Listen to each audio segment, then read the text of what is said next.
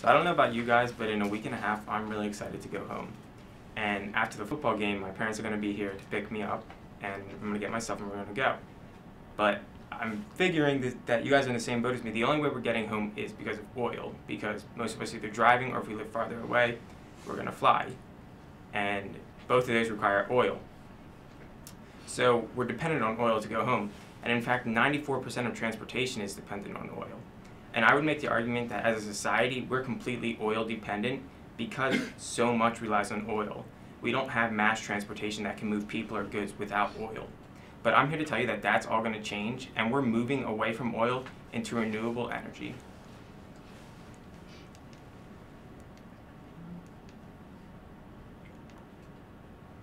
So this change in oil and moving away from oil goes back to the Green Revolution. And the Green Revolution is the idea of becoming more sustainable. It's raising awareness for the environment and our negative impacts that the burning of fossil fuels such as oil and coal have on the environment. And the overall goal of the revolution is to move and become a society with a small carbon footprint. And the main goal and how we're going to achieve that is by using renewable energy and sustainable energy. So we are an oil-dependent society. The 1990s and early 2000s, we were the most oil-dependent that we ever have been in history. The worst part about this is, as you can see here, 66% of the cost of a gallon of gas comes from crude oil. Crude oil is completely useless. You can't put it in your car or a jet or a plane and power it. The oil owners were just charging that because they know that we need the oil. So we're spending billions and billions of dollars every year just for this crude oil that's useless. And then 15% goes to refining, and that's when we can actually use the oil. As you can see, and another misconception is we get all of our oil from the Middle East, but the fact of the matter is we get over half of our oil from our neighboring countries of Canada, Mexico, and Venezuela. So the idea that Middle Eastern, like the corruption in the Middle East is charging this high price for oil is completely false. It's our neighboring countries that are doing this to us. In 2009, 37% of our energy came from petroleum. That's the largest percentage of energy that we have used. 8% comes from renewable energy. What exactly is that 8%? That 8% is wind energy and hydropower. You notice I don't have solar power here because it's a little tricky, but I'll get to that later. Wind energy is seen as the most potential renewable energy source that there is. Hydropower has been around for hundreds of years, and there's not really a lot of technology coming and advancing the usage of it, but wind energy it's almost like an iPhone. iOS comes out with an update every 3 months or so, but wind energy is improving. It's the fastest growing, so more updates are constantly coming out. The government plays a major role in moving us away from oil and into this sustainable energy. They've done numerous things with the automobile bailout and with subsidizing renewable energy. So subsidizing renewable energy. The main example of this is wind energy. And as you can see, from 2005 to 2009, there was steady growth and a lot of growth in wind energy. But the moment they stopped subsidizing it and providing these tax breaks in 2010, you can see that the use of wind energy just dropped off.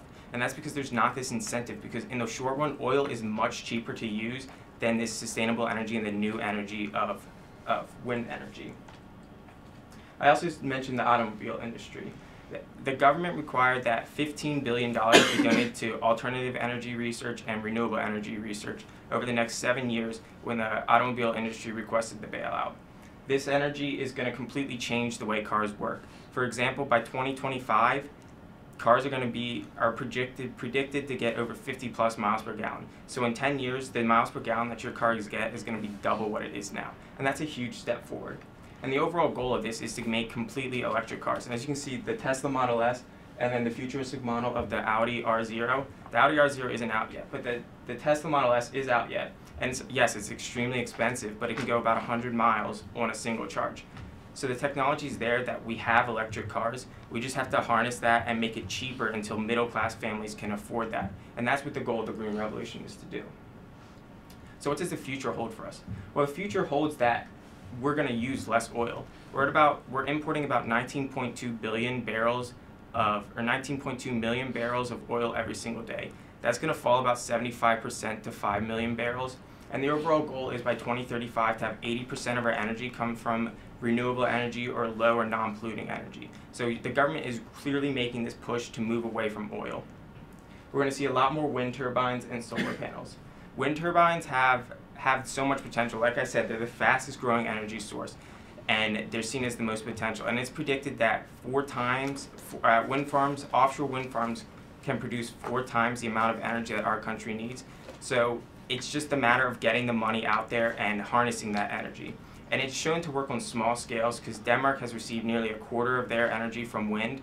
And yes, Denmark is a much smaller country than the United States, but the fact that they can receive a quarter of their energy from wind just proves that it's definitely possible.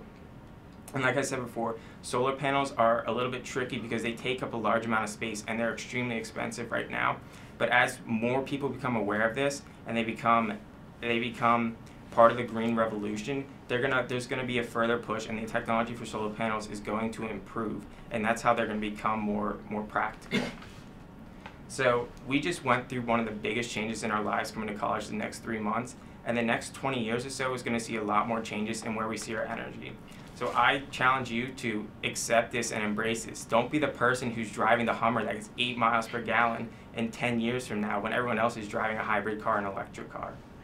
And in 2035, if the 80% of our energy comes from clean or renewable energy, the world's going to be a much cleaner place for us to raise our families.